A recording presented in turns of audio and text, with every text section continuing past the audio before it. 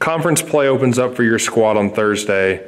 You must be excited to get into league play and playing against familiar foes. Very excited to play more familiar teams. We've been playing a lot of D1 teams, you know, beating up on us a little bit. So we're excited to play familiar teams and get into conference play and hopefully lead the conference.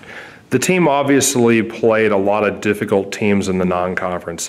How do you think that strength of schedule helped prepare your squad for upcoming conference games? It definitely helps us a lot. We're playing a lot of talent, a lot of good post players. We're getting our post players familiar with guarding good post players. Our guards have to guard quicker guards. So it's helping us defensively, being able to contain and wall up and play solid in the post. When you look at Thursday's opponent, Donovan Dyson is their leading scorer, averaging 15.5 points per game.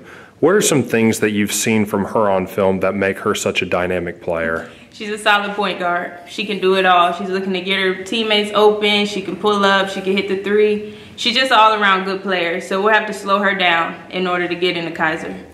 More broadly, what are some things that the Seahawks do well that you've seen on tape that could be some potential matchup problems for your squad? Well, they attack from anywhere. Doesn't matter. 3-point line, in the post, mid-range. So we just have to be able to contain and execute what we want to do defensively.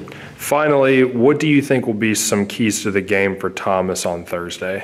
Our biggest thing is just playing TU basketball. We can't allow them to get us out of our game. We have to execute what we want to do offensively and defensively. Our biggest thing so far has been scoring the basketball. So we have to score the basketball.